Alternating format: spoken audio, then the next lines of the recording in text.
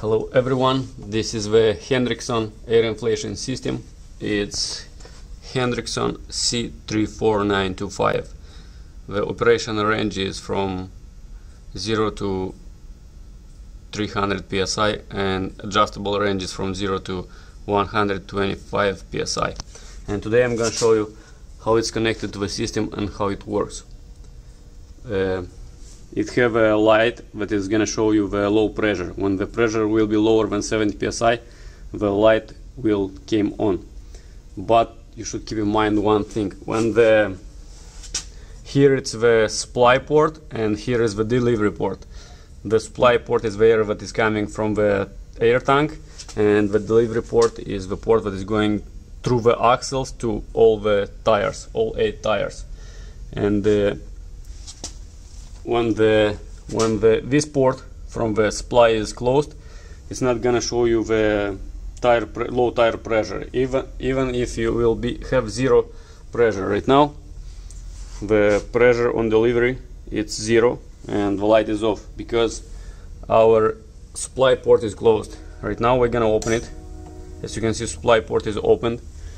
The pressure right now it's 90 psi, and as you can see the light is still off. And here you will have this button. It usually will stay like this and will be all the way in. You should remove it and turn it with this side toward the inflation system. It have a pin right here. With this pin you can press on this tab and you will simulate the air leak. Just tighten it a little bit. And you can just tighten it. Right now we can simulate an air leak. It's a small air leak, but we can, as you can see, the pressure is going lower when it's simulating the air leak. And when the pressure is going lower than, actually when it's going lower than 8.5, the light comes on. As you can see right now it's close to 90. When it's gonna be 80, the light will come on.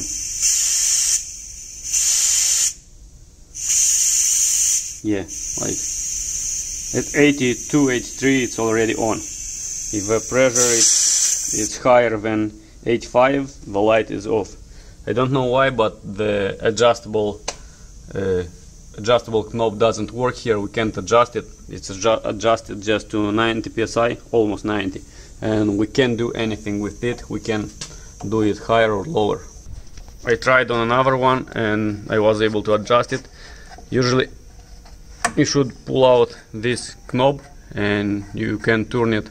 You can turn it like forward and backward, and you will like make the pressure higher and lower. But in this case I don't know why it doesn't work and we can't adjust it. Usually this light it's always in the front of the trailer, and it have a minus directly from the body, and the plus is coming usually from here. The plus is coming from this side and it's going back to the light from this side.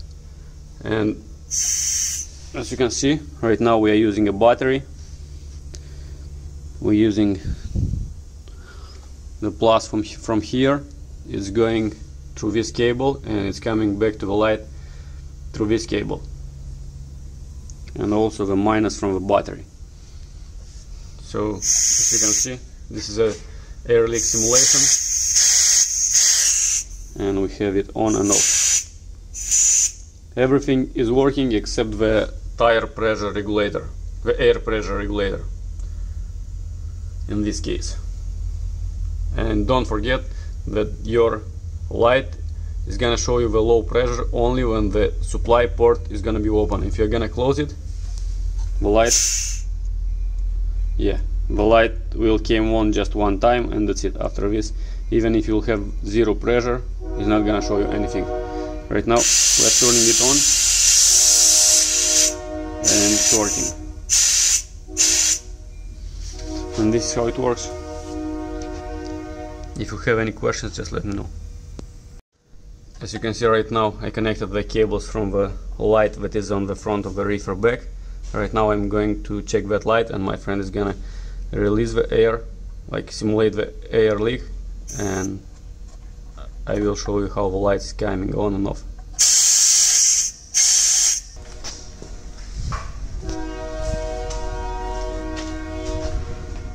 This is the light I told you about, and my friend right now is going to simulate an air leak, and we'll see how it works. Day.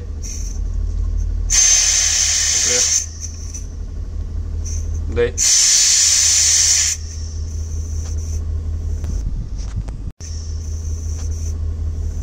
And this is how it works.